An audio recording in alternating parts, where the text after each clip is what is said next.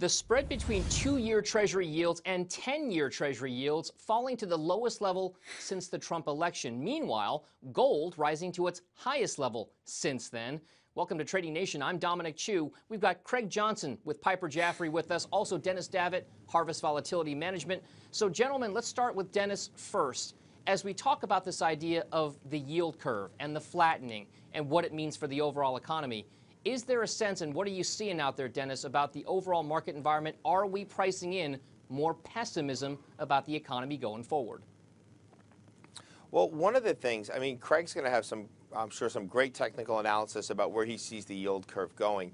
But when I go back to my roots of working at an investment bank, I look at the yield curve as much more of a structural positioning going on than anything else. The demand for longer dated U.S. Treasury bonds is still going to be high unless we see too big to fail go away.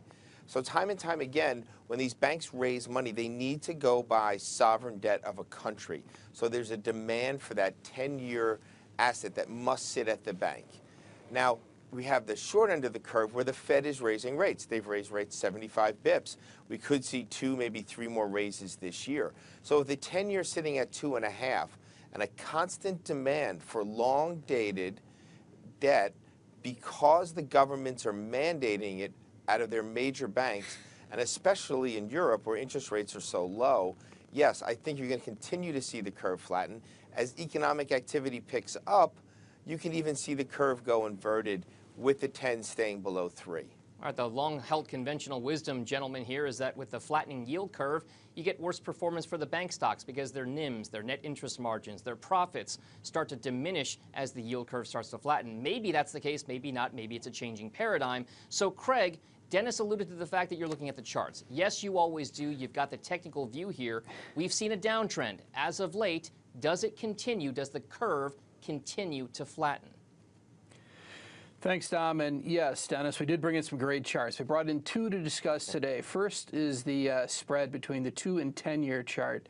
And what we're seeing with this is we did see this spread really bottom in September of last year. It did accelerate post the Trump victory. But at this point in time, it is coming back in. It's retraced about 61% of the move from those September lows. It's coming back to a key area support at about 106. You know, from our perspective in the charts, I think it is coming back to an area of support. I think if we're going to start to see the long end of the curve not steepen, I'm not sure the Fed's going to be quite as quick to go. The Fed knows what an inverted yield curve means and would mean to the overall market. I don't think they're going to risk that, and they'll continue to push on a policy of taking it very slow. So from my perspective, I think we're getting that kind of retest of the 2 to 10 spread. I'm still optimistic. I still think we're going to see the 10-year bond yield reach about 3, 3.25 by the end of this year.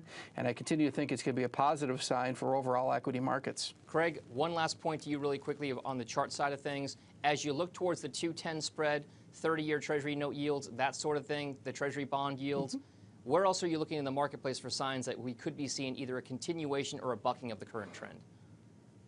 Well, one other thing I'm going to look at is I'm going to look at a chart of gold, and we also brought that chart in today. And on that particular chart, we've seen a move above the 200-day moving average. But what I'm really watching here is, can we see the price of gold move above $1,300? If we don't see a move above that, this is going to be just another, again, relief rally in the price of gold. Keep in mind, gold peaked in 2011. All we've had since then have been these really great relief rallies right up into this, and then a failure and a sharp move down. So I'll be watching a couple of these pieces together, Dom, to help us decide if this is going to be something more negative for the environment or really just a resetting of expectations. Personally, right now, I think it's just a resetting of expectations. All right, traders across all asset classes certainly watching what's happening with the yield dynamics in the U.S. Treasury market and, of course, other safe haven assets as well. Thank you guys very much for joining us. Dennis Davitt, Harvest Volatility, also Craig Johnson from Piper Jaffray. And I'm Dominic Chu. Thanks for joining us here on Trading Nation. Catch more on tradingnation.cnbc.com. We'll see you next time around.